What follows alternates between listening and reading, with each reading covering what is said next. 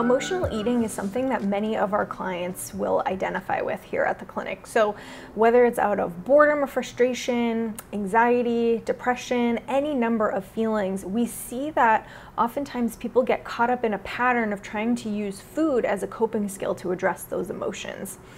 And the first thing that we need to do before even getting to how to figure out how to cope with those feelings better is that we need to be making sure that we are eating appropriately. We're eating what we need and we're getting our physiological needs met, because emotional eating in the context of restriction or dieting is not emotional eating. It is hunger. It is your appetite trying to find any way or any crack in your executive functioning in your brain to tell you to get something to eat.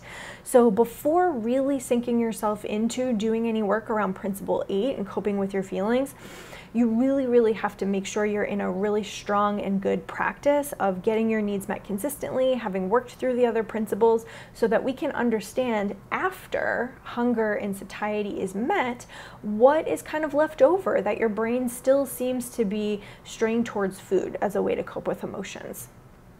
So let's dive in.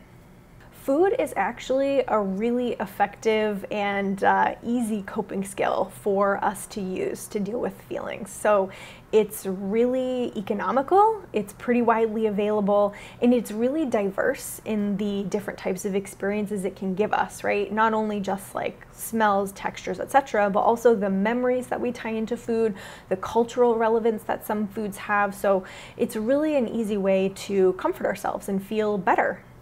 The other thing I want to say about food as a coping strategy is, comparatively to some other maladaptive coping strategies that some people can develop, it's actually pretty low risk. If you think about higher risk coping skills like drug and alcohol use, high risk behaviors with like vehicles or operating motorcycles and things like that at high speeds, compulsive spending, becoming an MMA fighter and dealing with your feelings that way. There are a lot of other high-risk behaviors that can lead to much more acute consequences as opposed to food for comfort. And there certainly can be a case made for the long-term effect of health and how using food emotionally will affect that. But again, I think as a clinician, considering the risks and benefits to each one, I would rather see some of my clients utilizing this as a coping skill as opposed to some of the other high-risk ones. Ultimately, if you do turn to food as a coping strategy, I do hope this material helps you, but what I want to say is that the goal is not necessarily to eliminate it entirely. Food is naturally and normally pretty much always going to be involved in coping in some way, shape, or form. So it's not that we want to eliminate it, it's that we want to put it in its rightful place. We want to use it in the places where it can appropriately help us manage or intensify our feelings, ideally our positive ones. And we want to really start to understand that it can't be the solution to all of our feelings and unmet needs. And so that's what we're going to walk through for the rest of the video.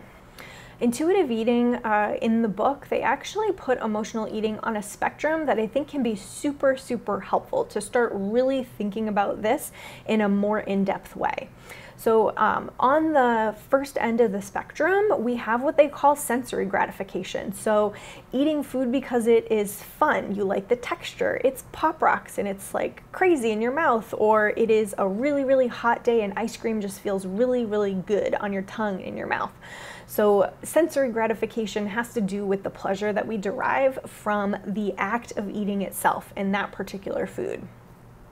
And then moving up on the spectrum from that, we have comfort eating. And I think we all have some version of what comfort eating looks like for us. As I said, it can be like that ice cream on a hot summery day. It can be, as they say in the book, like curling up at a fireplace with some hot cocoa and like a nice snack. It can be having chicken soup or other particular foods that really kind of help you feel nurtured if you're feeling sick or unwell, and other types of food that seem to go really well with the occasion or the moment that you're in. That has to do with using food to enhance the experience of comfort for that particular moment. Once we move a little bit past that, we start talking about food as distraction. So utilizing food as distraction looks like either consciously or subconsciously being aware of some feelings that are coming up and diverting the mind over to snacking. And it can often feel very like unplanned, or sometimes I'll say reactive. It really feels like you're not in control of the thought. It's kind of just happening. And distracted eating to kind of get you out of addressing the feelings that are bubbling or brewing can start to snowball into a pattern of running away from your feelings. And if this continues without those feelings being addressed, we're going to find ourselves sliding further down the emotional eating spectrum. So the place that comes after distracted eating is sedation, right? So eating to sedate yourself. And this is a style of emotional eating that creates a physiological state in which someone can no longer experience emotions. They literally numb themselves by creating a physiological experience with food that is more overwhelming to deal with.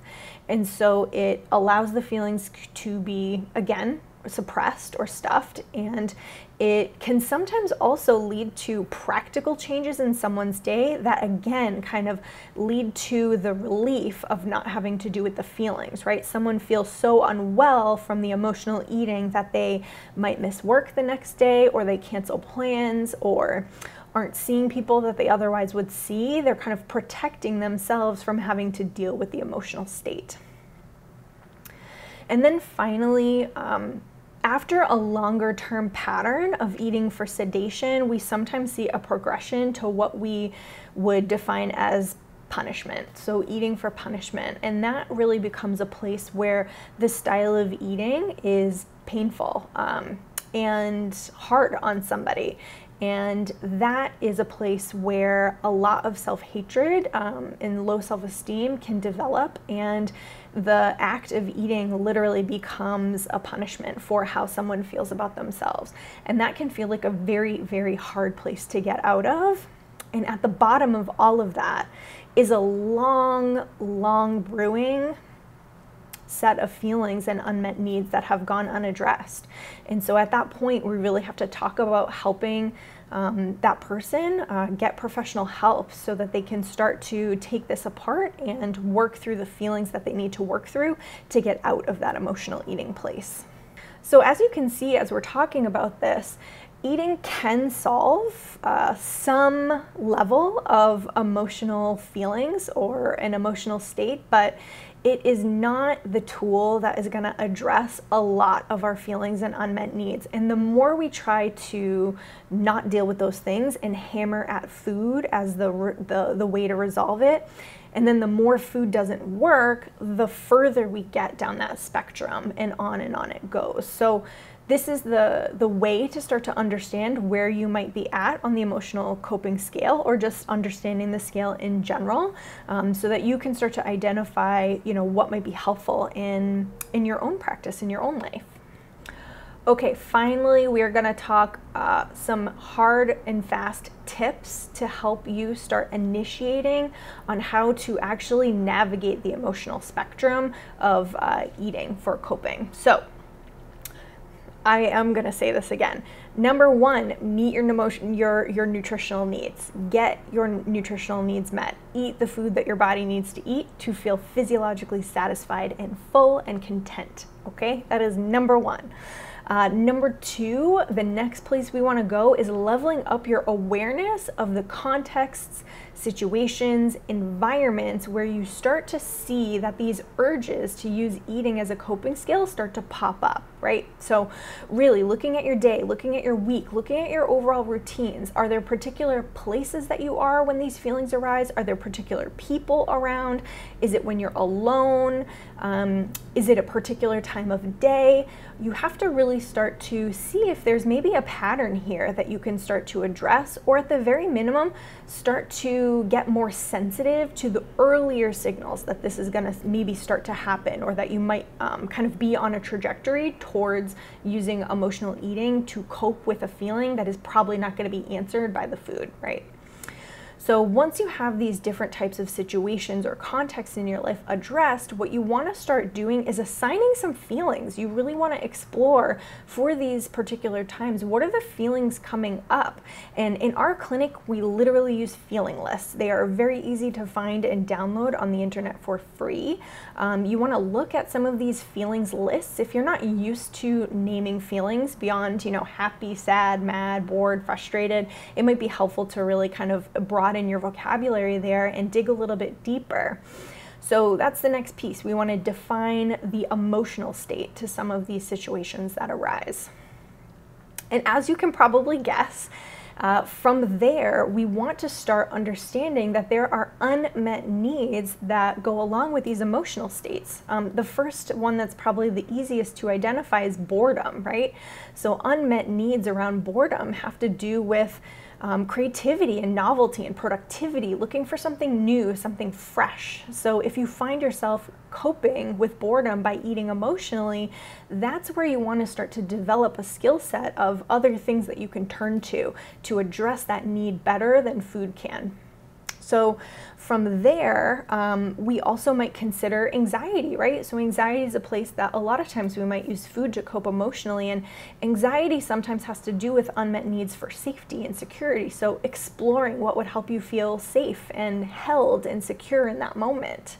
And sadness, depression, sometimes those can have to do with unmet needs for connection, right? So thinking about ways, whether it's with people you know or maybe people that you don't know, finding ways to connect on things that you enjoy or feelings that you're feeling, and finding some kind of community somewhere to help you deal with those unmet needs and feelings that might be coming up around sadness. So I want to acknowledge this is a gross simplification of what can possibly be happening for someone here. I just wanted to offer some examples to kind of get you thinking. I want to fully say that I know that some feelings cannot be resolved, right? Something like grief is something that stays with us forever, and it may take different shapes over time. But when those feelings do come up, we have to recognize that even if we can't resolve it, food is maybe not the vehicle that's going to help soothe it in the most effective way. And so there might be other ways to deal with that feeling when it comes up. And the last tip that kind of ties all this together is that we really want to be building out a bigger self-care toolbox, right? We want to be developing a wider set of nurturing practices towards ourselves to help deal with our emotions more effectively. And there's lots and lots of examples for this. It certainly could be connecting with someone that you know and love and want to see more. It can have to do with getting out of the house if you feel like you're really stuck in technology, or if you're feeling really closed in by your space in your area. It could be creating a safe space to cry if you're really feeling that you need to get that out. So that could be with music or movie or film, TV, finding those places where it feels like an appropriate spot to let those feelings out. If you have feelings around aggression or anger or injustice, you might want to look for ways to get that out. And that could be with a punching bag or a high intensity type of routine or exercise, or learning a skill set around utilizing those types of techniques.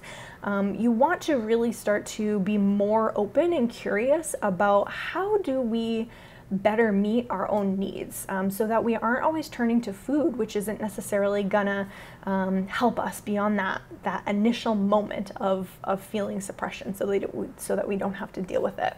So this was just an overview. I think it was a little bit long, so I am sorry. I hope it helps you understand a little bit more about how we cope with food and some of the ways to navigate it a little bit better. Would love to hear your experience down below, and I will see you for the next principle.